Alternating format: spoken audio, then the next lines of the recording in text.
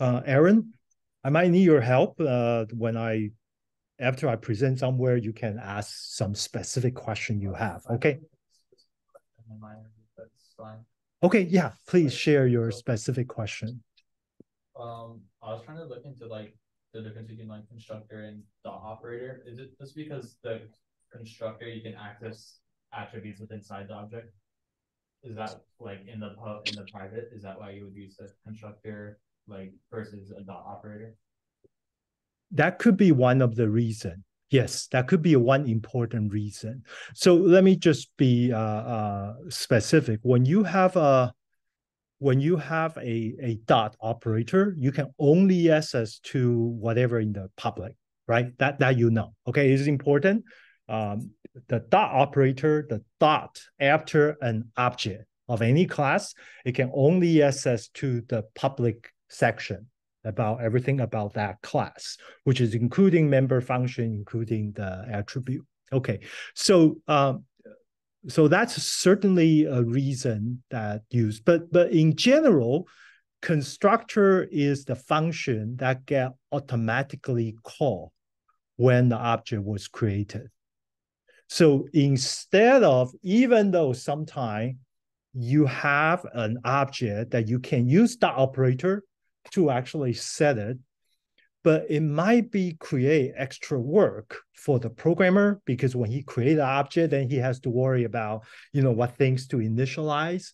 So we basically use the concept constructor to, because it's automatic, so it will automatically call the right constructor and to initialize everything. So that's kind of reducing the workload for the programmer. By the way, a lot of programming language design is try to automate or reduce the workload to not just reduce workload, but reduce the risk for us to make a mistake.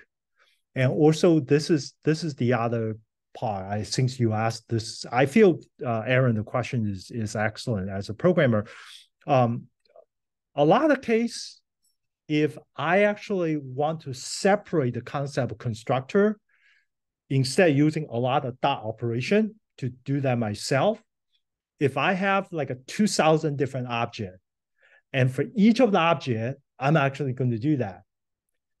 Guess what happened? If I realize there is a bug in my dot operator, then I have to find all those 2,000 places and modify. But if I do it with a constructor, then I just go to the constructor, fix one place.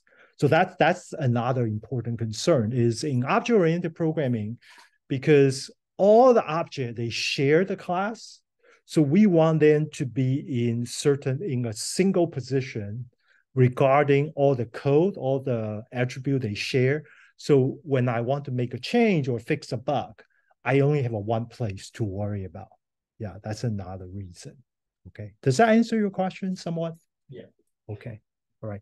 So do you have I forgot your name. Oh, David. David. Yeah. You said you also have some question related to constructor, right?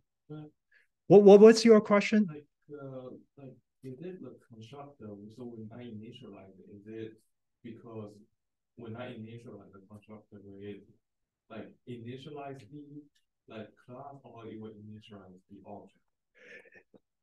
Okay. That's also a very important question. Normally, I would say 99%, not 100%, 99%, it will initialize the object. But there are some unique situation is actually initialize the class as well. Okay, so that unique situation is called class attribute. So we talk about a member attribute, right? The member attribute is associated with object. And the object essentially, each of the object has their own copy about the attribute. For example, each of the object I create in GPS class, they have their own copy of latitude and the longitude, right? Okay, but there is an exception. Exception I haven't actually talked about is called class attribute. Means that this attribute is have a one copy associated with the class. And the thing is that all the object created from the class will share this attribute. That's called class attribute. In C++, when you declare something, you put a static in front of the attribute in the class. That becomes a class attribute. Okay, for example, let me actually give you an example. Now I can show you this one. Okay, if I go to thing.h, did I still have these things here? Okay, I might not have it, but that's okay. So assuming if you can see my screen, and if I have a thing, I want to actually provide, say, a class attribute. Let's say I want to present something called class name of the class, okay? So I don't really need that, but I'm just using this as an example. If I say the class name should be a string, so I would say class name. Okay, if I declare this way, this is what I call a member attribute for the object of this class. Okay, so if I declare like this, however, if I do this, if I do this static like this, that means this class name became a class, an attribute. This is a member attribute for the class. Shared among all the objects. Okay, so that's two different. So the thing is that when I have this, I can actually I can set the value anywhere in the member function. So for example, I can, if you want to do this in constructor, okay, let me give you an example. If I go to thing.h,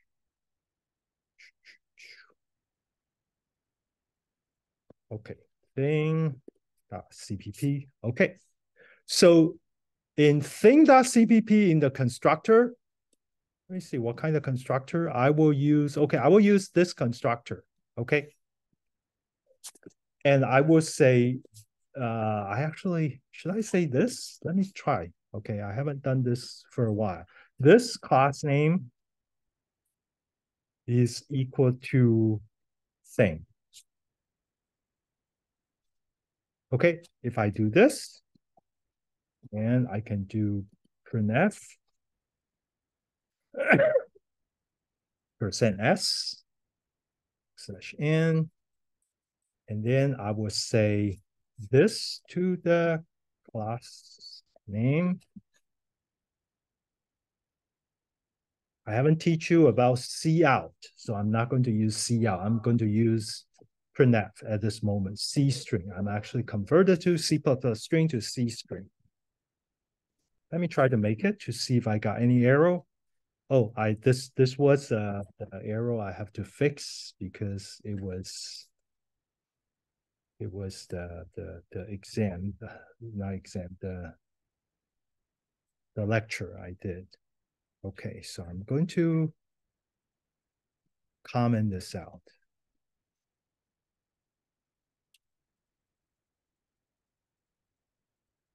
Okay, is undefined symbol. Why is this undefined symbol? Oh, I know. Okay, there is something I need to do in order to do that. Hold on. Give me 1 second. I have to say here, I believe. So in order to use class attribute, I have to do something in the CPP, I believe. Over here, I have to say std string. believe I have to say this thing, colon, class name is equal to thing one. Let me see if this fixes this error I just saw. Okay, this is perfect. Okay, so let me actually tell you what I did. I modified two places. One is that I declare in the class thing, there's something called static class name. Okay, I first declare that. And then what I did in the thing.cpp, what I did is I actually also declare a variable, looks like this. By the way, yeah, this should be okay. Yeah, just std string thing. Because it's the class attribute, I also have to specify the syntax to be thing one, okay? And then inside the code, in the constructor, I actually can access to the class name. By the way, if I have this line here, what do you think it will print out for this code, for this thing? What should be the printf for this one? It should be thing, right? Because I just set it to be thing, right? Let's actually try it.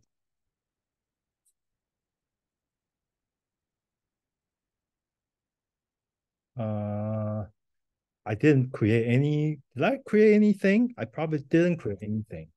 So let me actually create something so it will be invoked that one.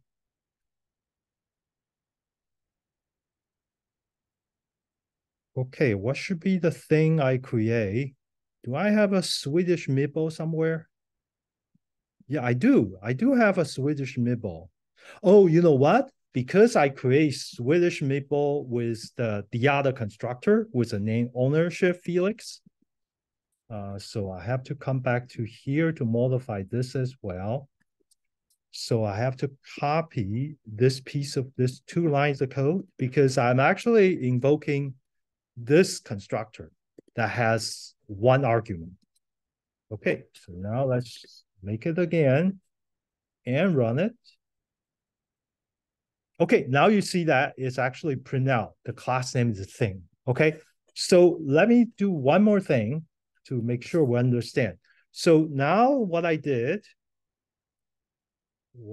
doing is that I'm going to actually remove this line. I'm not going to set it. And I just want to make sure we actually see this. So I actually initialize this global variable to be 1, 2, 3, 4, 5, 6, 7, 8, 9, 10. Okay, so I'm just actually initialize the class name, looks like that. And then I do a make. And then I run it.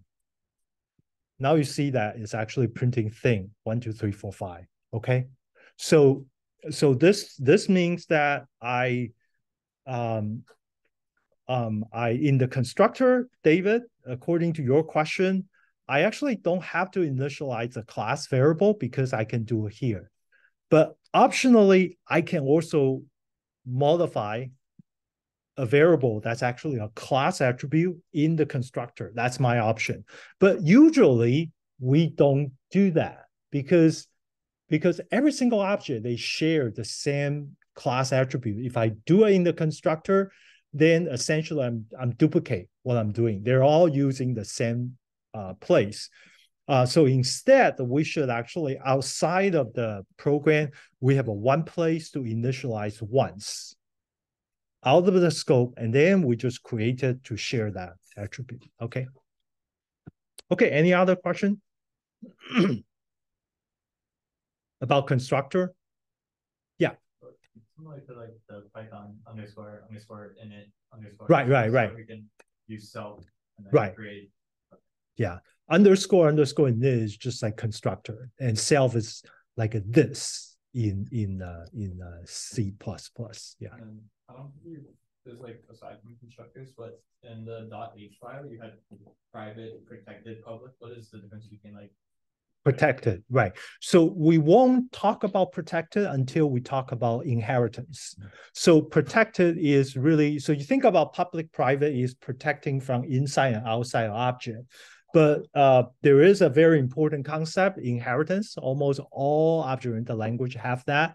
In the inheritance, then I have to have a one extra layer of differentiation because I want to talk about my relationship with my parent class. So it means that what kind of attribute I will allow my child class to have direct access.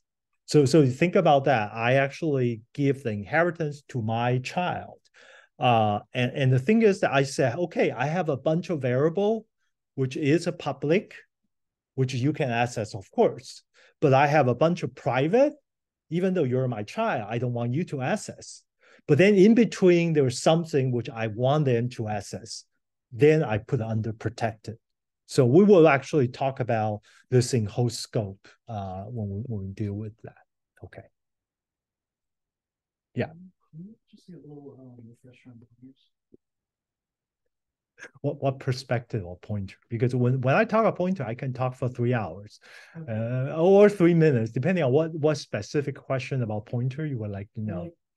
You could like file and then the star asterisk and then one asterisk. Okay, in front of us, right? Let me just try to parse this line. Will that be okay? Sure. Okay, so this line, let me actually do it this way.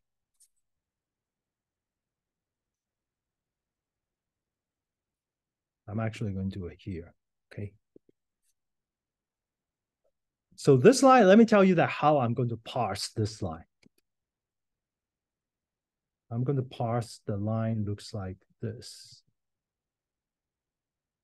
Okay, so the first one, let me do it this way. The token. I'm actually making multiple token. And then the rest of this is another token. So essentially what we're saying is that the first token, file star, is the data type. Okay. And the second one, which is log f, is a variable name. All right. So just want to let you know, this is what is a data type. For example, let me use another example. If I have integer x, sorry, is equal to 5, for example. Okay, and int is the data type. So this data type could be either file star, not Felix, file star, or it could be integer. That's the type. And then variable name, it could be log f, it could be x. Okay, so just syntactically, let's actually split into that. So essentially, we say what is the data type? Integer, of course, is data type, and double is a data type, but also a pointer is a data type. So now let's actually go back to the question is that I said a pointer is a data type, except I should specify what kind of data it is pointing to. So for example, I can give you example. This is called int star, which means that it's a pointer, and this pointer is the type of the pointer is pointing to an integer, an int object, or whatever. Int is a basic type. You can call it object or not. Okay. So file star is also a pointer, and the type is actually a file. By the way, file is you can think about is a class as well. It contains about 152 bytes of information. Okay, for example, GPSDD star is also a pointer. And the type is actually pointing to GPSDD. So this actually could talk about inside the GPS.cpp, we have this to the latitude, right? Is that right? And this here, this is also a GPSDD. Okay. It is a GPS because what? Because this is binded to the member function, which is a GPSDD. So this is also a pointer. So to understand pointer, first we understand how to specify a pointer. And so that the specification is usually when I know there is another confusing stuff. Okay, so there are two things. One is called to specify a pointer type, or to dereference a pointer. Okay, I will talk about what do I mean by dereference a bit later, okay? Because it is really, then I have to talk about the whole spectrum about pointer. But they both using star. They both using star. So let me give you an example. So specify pointer type, for example, I say integer star I specify is a type. And then this is called int, pointer is a variable, is equal to, say, null, okay? So for example, I do this. This means that I'm actually specify a pointer type integer star, right? But when I want to use it, dereference, what I did is that, okay, I do this. I say print f. I want to print the content of the integer. And then I say star int ptr. This is dereferencing. Okay, the first one is try to specify. So to read it, the first star over here, it should go with the int. You should actually read it like this way. Okay, but this one is actually going to be associated with this, with the later, because this star is operator. By the way, this star is a dereferencing operator. That means it should go in front of a pointer of certain type, and that star is a dereferencing. Okay, yeah. Well, maybe I just like confused, but I thought for dereferencing we had to use the and sign. No, that's a referencing using and sign. Let me actually give you another example. So we're saying that, okay, how to obtain the reference or address of a say, let me use an integer. Okay, how do I actually do that? Okay, so let me actually give you an example. For example, I say int x is equal to 5. Okay, x is what? Is an integer, right? So now I want to actually get the reference or get a pointer out of the x. So I say integer ptr is equal to m x. Okay, so if now you actually do print, if now you do print of star integer, then you're going to get 5. So let's look at this three line. X is a variable which contains the content 5. And mx is essentially extracting the address, the memory address of x. So if we do the print statement of just in PTR, we'll get the memory location. Yes. So if we dereference it, then we'll get the what's inside the Right. variable, which is 5. Right. Let's actually try to run the program. Okay. In fact, you're exactly right. Let's try to write a small program to get a feeling about what's going on. I will call it ptr test.c. Okay. And I'm going to do just very quickly include stdio.h.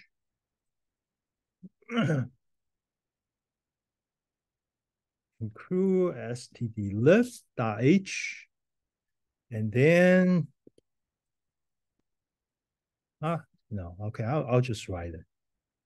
And then I will do integer main void. And I'm actually going to do integer x is equal to 555, okay? And then I'm going to do the integer star int ptr is equal to mx, okay? So now you can see, now let's try to print the value. Print f, if I do %d, which is, I would just say x is equal to %d, and then I'm going to print x like this. But then I'm going to print the address of x. I would say address of x. I'm actually going to use %x and then put the mx. Okay, I will just say return 0. Okay, I write a very simple program. Let's actually try to test it. You know what? I'm going to do this. I'm going to use this one, escapex shell. Okay, GCC, what's the program? PTR test.c.